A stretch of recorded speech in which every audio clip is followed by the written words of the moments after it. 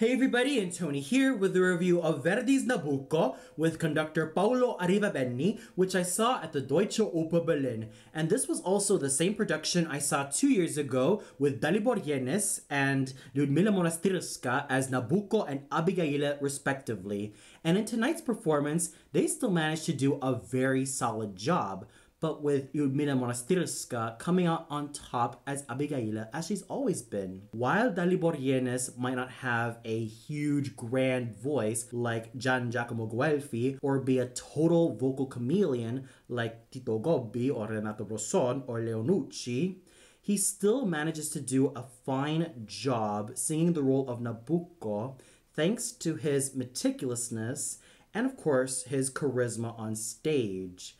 And he managed to sing this role rather smartly, pinpointing where he had to sing a high note, where he had to sing softly, where he had to sing with much nuance, and when he had to sing with much force.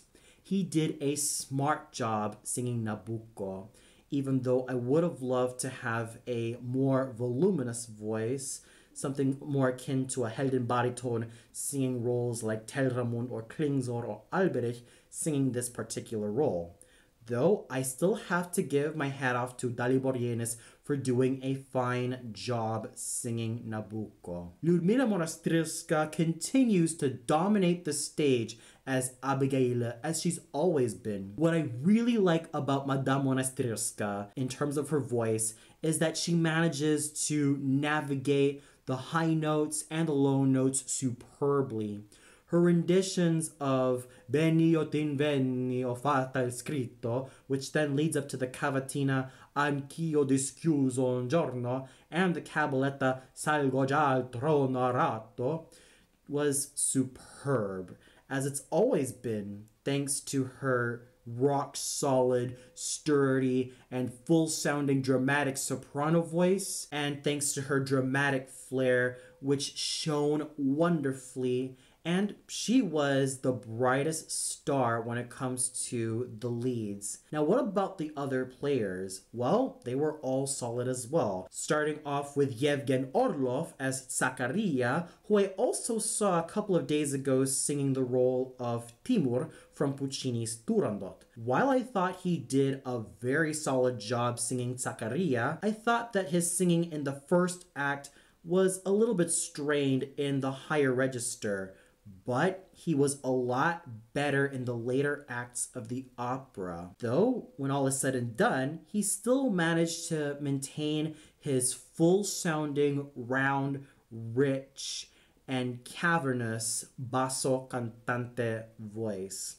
He did a very solid job, and he showed endurance despite a sort of iffy start in the first act. He managed to really muscle through the second and third acts, really showing a lot of endurance and stamina that this particular basso had. Attilio Glaser was a noble Ismaele, and his voice was rich and pure, and his high notes were also very piercing. On top of that, his singing was superb, and he was a very fine stage actor. He was dashing, he had this tall presence, and he made the best out of this pretty thankless character. He showed nobility, he showed grace, and he showed a lot of musical precision in his singing and acting. And I have to give Mr. Glaser a lot of kudos for a job well done in bringing this particular thankless character to life. Judit Kutasi was a wonderful Fenena. She continues to use her youthful mezzo-contralto voice to the best of her abilities, and she was absolutely gorgeous on stage. She sang everything well, and she was superb in that particular role. We also have great singing from the minor players, from Alexia Botnarchuch's virile, masculine, and handsome high priest of Baal to Jörg Schürner's noble and fine-sounding Abdallo, and someone I need to look out more often is the wonderful young Korean lyric soprano who sang the role of Anna, Se-young Park, who had a lusciously gorgeous full lyric soprano voice and a darling stage presence. Just by listening to her voice, I could definitely tell that Miss Park has a wonderful and brilliant future in the spinto soprano roles. I'm sure that her voice is still developing, but it's showing signs of having that full bloom, that richness, that beauty, that luminous quality that glows in her voice like a comet. She has it all, and I would love to see her career go further and further down the line because she has a beautiful future.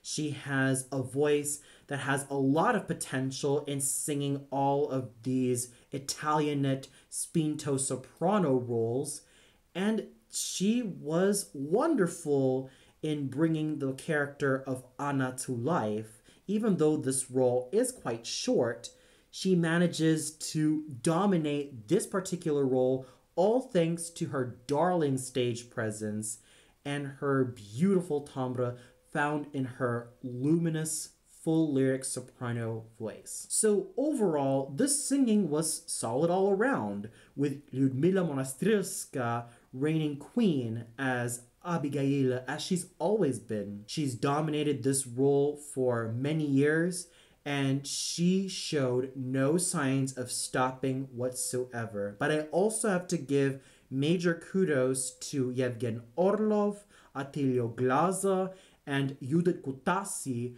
for doing very solid jobs in their roles of Zaccaria, Ismaele, and Fenena.